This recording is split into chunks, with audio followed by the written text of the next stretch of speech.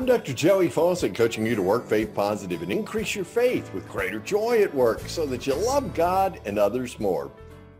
This week, we're talking about how big is your world?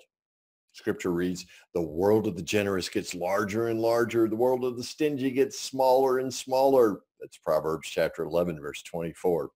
Who is someone you know of whom you can say he'd give you the shirt right off his back? How would you describe her?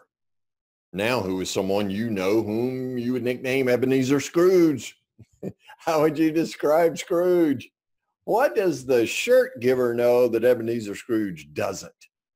One thing they know is what you give determines what you receive. You reap what you sow. If you put poison ivy in the ground, don't expect a maple tree to grow. If you plant Brussels sprouts and hope for strawberries, you get disappointed every time, right? God created the world, so there's a reciprocal relationship between giving and receiving, and that relationship is a direct one, and it's very effective. This relationship points to the second thing the shirt givers know. What you give determines the size of your world. The writer of this proverb notes that how you give, generous or stingy, defines the size of your world. The shirt giver knows the secret that the Scrooges may have heard, and yet they just don't believe it. There are plenty of shirts to go around. I mean, think about it. Have you ever seen one of these shirt givers without a shirt? Except for the few minutes following they're giving it away, right? The more shirts they give, the more shirts they have. The size of their world expands to an understanding of the infinite nature of God's stewardship. The more shirts you give away, the more shirts God gives you because you're a trusted steward of shirts, right? You see an abundance of shirts. You see plenty of people who need shirts. You simply connect the shirts and the people. Your world grows to the size of what you give. The growth of your world points to the third thing the shirt givers know. The size of your world determines the size of your God. The amazing thing shirt givers discover is that God really is limitless, infinite, and beyond all imagination.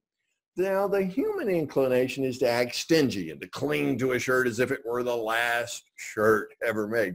And that shrinks the size of God to a manageable size. You want to control God, convinced there's not enough God to go around for everyone. Your God shrinks, your world shrinks, you shrink. So give generously and your world expands. Your world expands and your God grows. At least your understanding of God grows, right?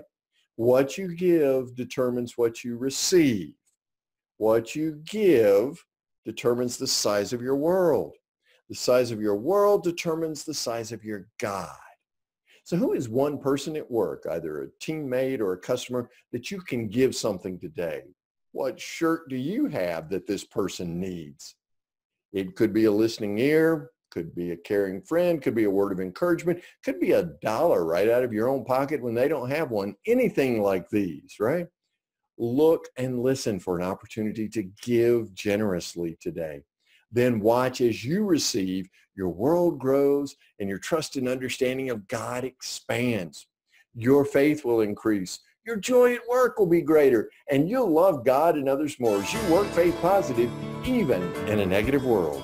Coaching you to work faith positive, I'm Dr. Joey Fawcett. Discover your free Faith Positive coaching program, Be Still and Know, at getpositive.today/faith-positive.